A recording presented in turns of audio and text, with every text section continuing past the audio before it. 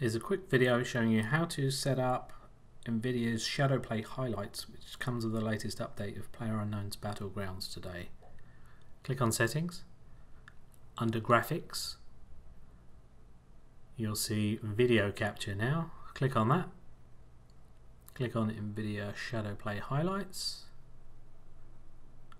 It won't work if you've got an AMD card. You need a NVIDIA GTX card.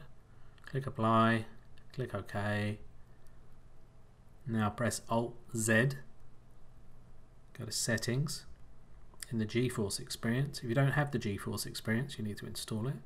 Make sure Highlights is turned on. Set the temporary file. If you've got a spare hard drive that's where the game isn't installed, I suggest you install it to that. Click back. Click Done. And then pretty much come out of the game.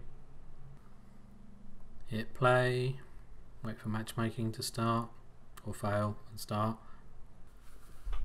Once the game's loaded, you should get a little notification pop up that looks similar to this. Make sure you click yes, and then once that's clicked yes, you'll then see down in the corner, I've got some little icons there, that middle one is the highlights thing enabled.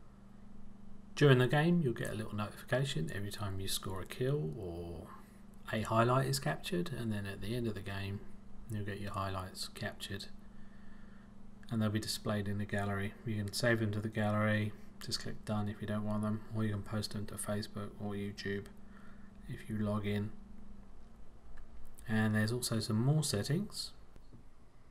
If you go to the GeForce Experience desktop client, you can go to the Home tab and click on Details. Under PUBG on the top right you'll see a media icon that enables you to select the different types of highlights available, as well as to disable the feature.